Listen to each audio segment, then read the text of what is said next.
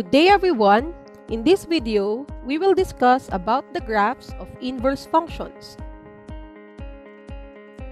The graph of the inverse is the reflection of the graph of the original function.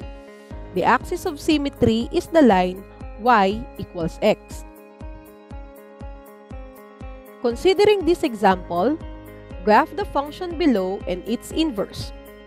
What we need to do first is to determine the inverse of the given set of ordered pairs.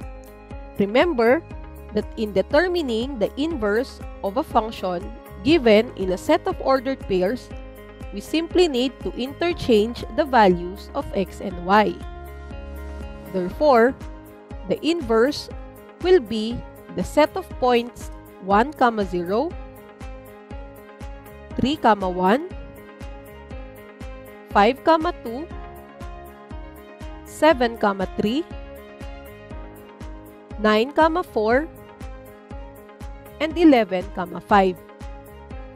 To graph the function and its inverse, we will plot the ordered pairs in a Cartesian plane and connect all the points.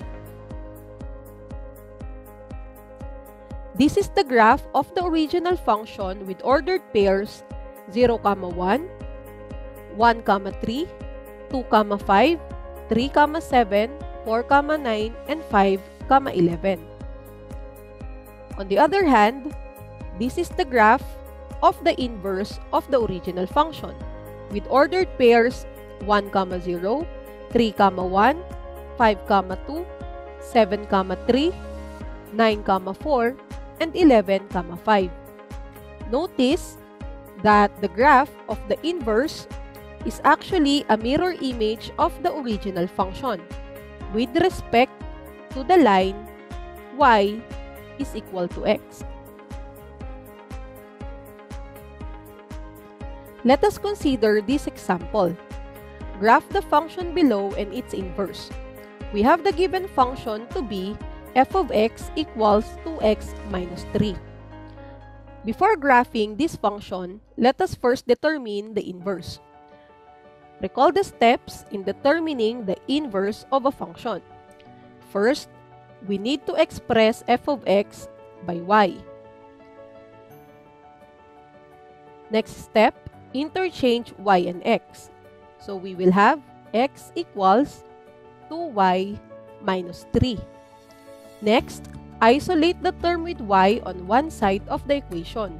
With that, we need to write negative 3 on the other side of the equation, making it x plus 3 equals to y.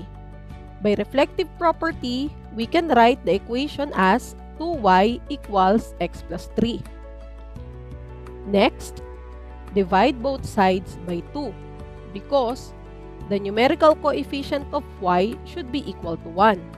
So 2 divided by 2 is equal to 1. So we will have y equals x plus 3 over 2. Finally, change y into the inverse of f of x.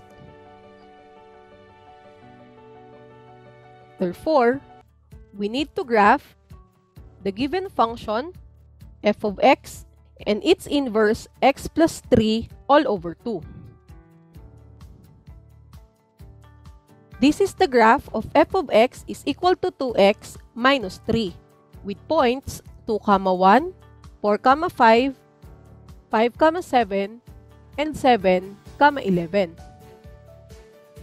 This is the graph of the inverse of f of x which is equal to x plus 3 all over 2 with coordinates 1, 2, 3, 3, 5, 4, 7, 5, 9, 6, and 11, 7.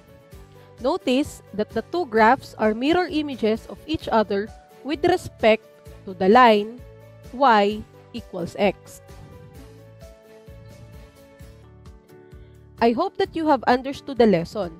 For the next video, we will discuss about the exponential functions. Thank you for listening and see you on our next discussion.